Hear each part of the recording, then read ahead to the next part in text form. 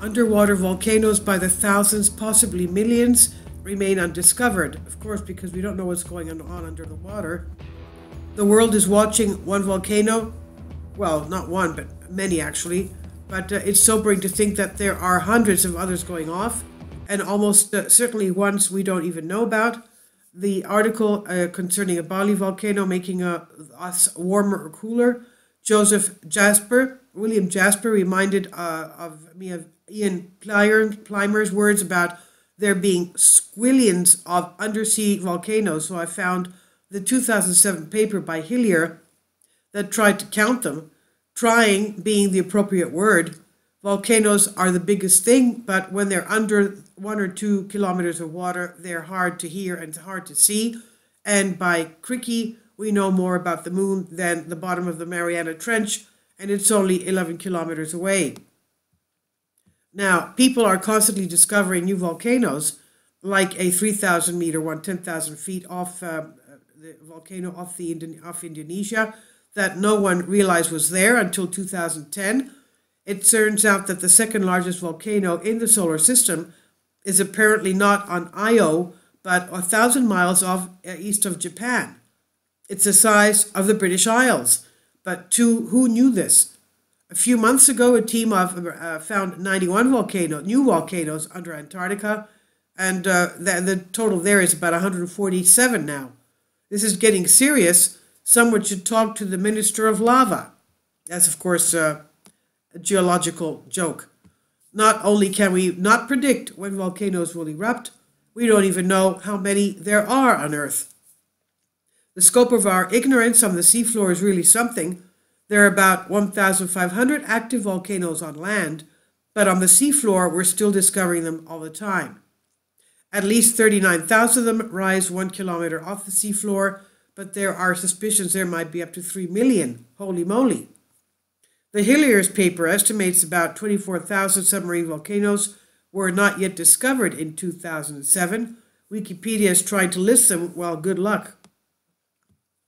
Does hot magma leaking into the oceans that we have not measured and don't know about change the currents? Well, obviously it can. It's a matter of physics. The temperature and eventually our weather. If it's a bit hotter at one end of the trench than the others, does that water flow alter? Has the big ball of magma got anything to do with the ENSO-AMO long-term trends? Your guess is better than global climate model.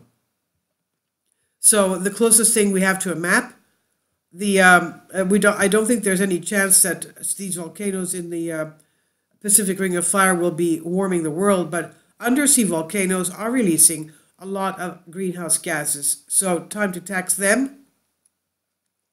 According to William Jasper, many of the undersea volcanoes we call them seamounts, are regularly oozing molten lava, as well as CO2, methane, and other volcanic gases.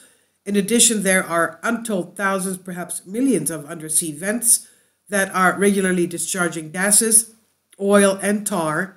Last year, researchers found hundreds of new vents along the west coast of the United States, the methane seamounts, but we also have them on the east coast. The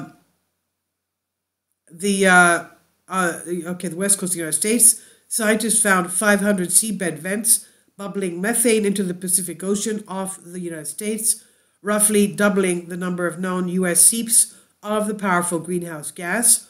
This is according to an October 19, 2016 Reuters story.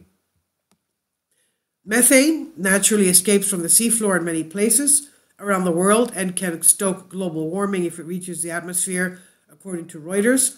Worldwide, scientists are trying to see if rising ocean temperatures cause more leaks.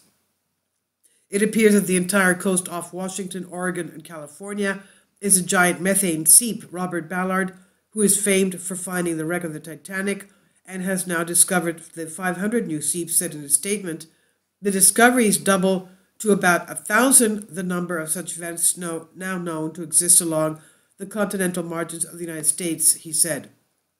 Supervolcanoes might happen more often than we thought.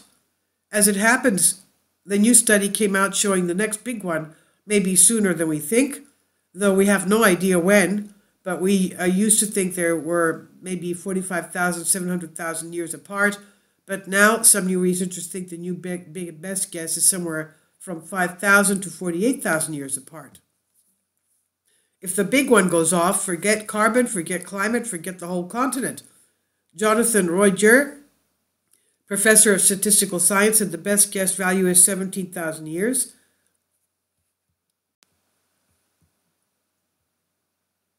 According to geological records, the two most recent super eruptions were between 20 and 30,000 years ago. The good professor is careful to keep political correct priorities in order. On that basis, Professor Rogier says there's little need to plan now for a super eruption, especially when many other pressing issues to address which will affect the current and the next generation of humans. Nothing to see here. But if you like, you can check the volcano map. Abstracts, Hillier 2007. This is from Geophysical Research Letters, and it's Unbended Reality. Please leave your comments, and thank you for your support. Please support my Patreon account. The daily posts are 5 videos daily, and they are totally different from what I have on my YouTube channel. Thank you so much for your support, and that you find all my content so interesting. You'll find the Patreon account details in the description box below.